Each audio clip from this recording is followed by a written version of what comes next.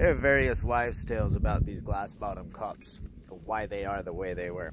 Well, it's not as difficult as you might think. One story says that so you could see an attacker coming. If you have your eyes in that cup, you're doing it wrong. How big is your cup? How big is that thing that you can see through it? Ugh, ridiculous. Also, another story says that the British recruiters would drop a coin in there and people could avoid recruitment by seeing the coin and saying, "Ah, you almost got me." If you think that's real. Recruiters did not need to resort to guile. It would be simply, "Congratulations, you're in the Navy now." The reason they're glass bottoms is much the same reason why they were later covered. It's because their roofs were made out of crappy material and there were animals living up there and it would drop crap down into them. Later they just covered it. This is so you could see it.